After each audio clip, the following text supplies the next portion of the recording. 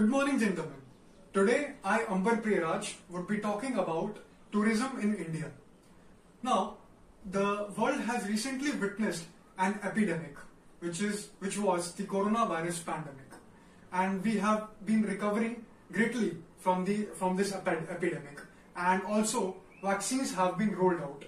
But one of the most worst hit industry was the tourism industry. And at the global level, if I say, then also it is the tourism industry. And if I talk about tourism in India, then it was one of the worst struck industry ever. Now, let us look at how tourism is most significant for a nation and for its economic growth and sustainable development goals.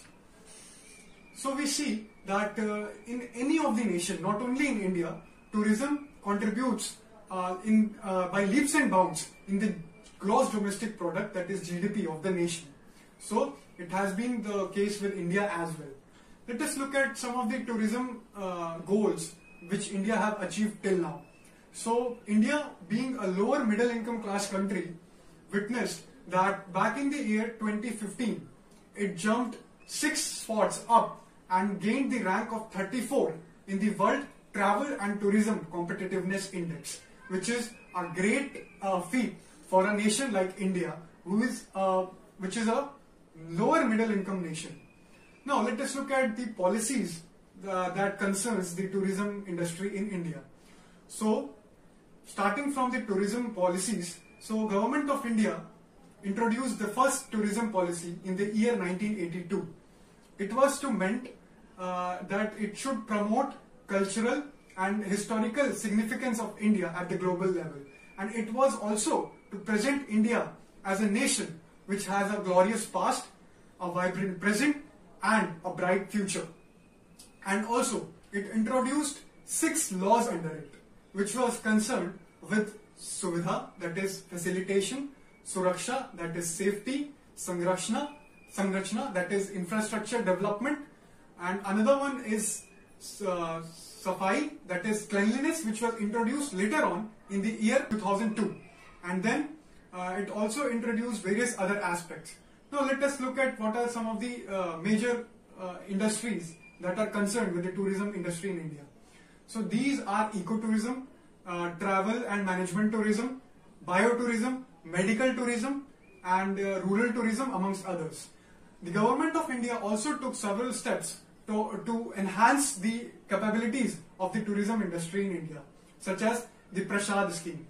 Prasad stands for Pilgrimage, Rejuvenation and Spiritual Heritage Augmentation Drive, which also introduced several Buddhist circuits and religious circuits across India.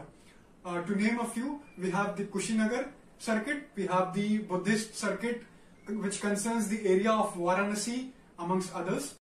One of the key aspects of tourism in India is its IRCTC, which stands for Indian Railway Catering Tourism and Cooperation. It provides all the luxurious trains and all those tourism trains which are there prevalent in India.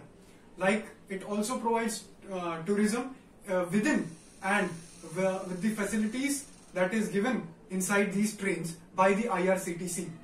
And recently, Government of India has laid emphasis on Vistadome coaches, which are transparent windows that provides a more clear view of the scenery when traveling from inside the trains. Now let us look at what are some of the challenges concerning this industry, that is the tourism and travel industry. So in order to India become a tourism hub, India also faces several challenges in the path.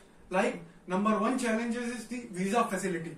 So tourists find that acquiring visa facility in India is a cumbersome task, as they have to go from one place to another in order to acquire the concerned visa. Number 2nd reason is, or the number 2nd challenge is the Suraksha, that is safety. And in safety, I meant to say women's safety. Women's safety is one of the major concerns and has been over a long time. Moving on, we can also say infrastructure and development is one of the major challenges. Apart from that, there has been other challenges like communications and accessibility, amongst others.